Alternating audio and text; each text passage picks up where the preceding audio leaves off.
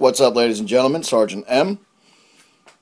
In my second video of the Ken Dryden Canadians hockey team custom Xbox 360, I'll put an overlay of the concept up just in case you guys didn't see the previous video of what this thing's going to look like in the end. But you can see the Canadians hockey logo on there, and I've got some masking done on that one, and the other side as well as the faceplate.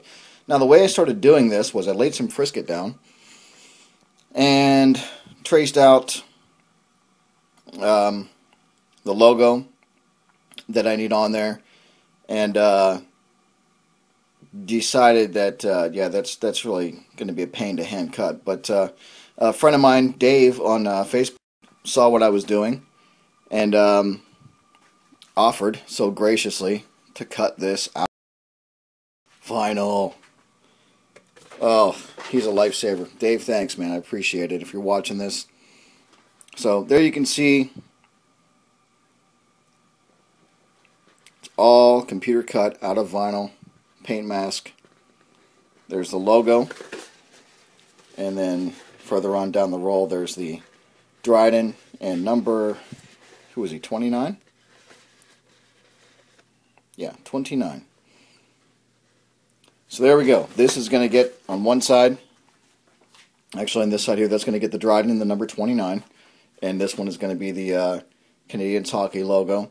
And then the front face mask is just, the front faceplate is just going to be red, white, and blue. So still got a lot of masking to do yet on this, but I figured I'd give you guys an update, show you where I am on the project. I do have the controllers done.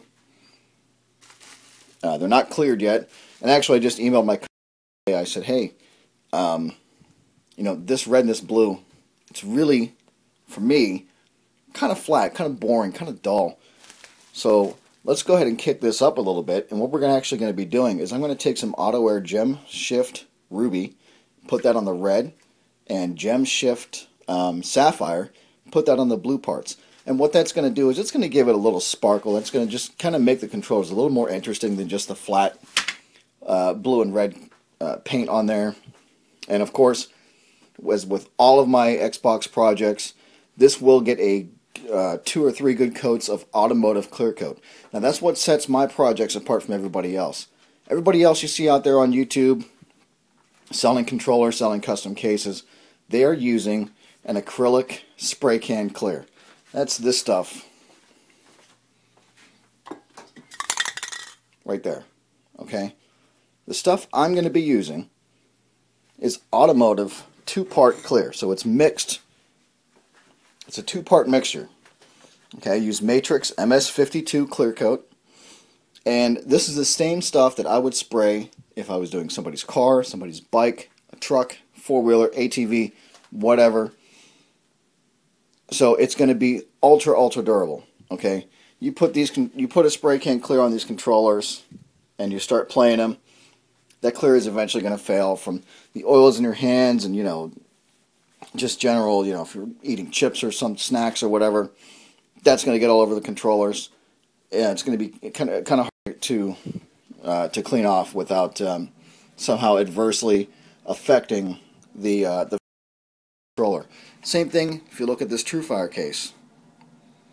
That's a 2-part clear. Now this was a Spray Max clear coat. If you watch the video on that one, that was a Spray Max clear coat, but still a 2-part automotive clear coat that's on this case. Same stuff that goes on your car. So I actually got this one back from a buddy of mine. I had to do a photo shoot with it, but maybe some more on that later on. But for now, we're looking at the Canadians hockey team custom Xbox 360. Ken Dryden, his number and his name is going to go on this one. And again, big thank you to Dave, aka Knievel, for cutting this out for me. It's really going to save me a lot of time in masking and cutting. So Eddie, if you're watching this, you're my customer. Eddie, check it out.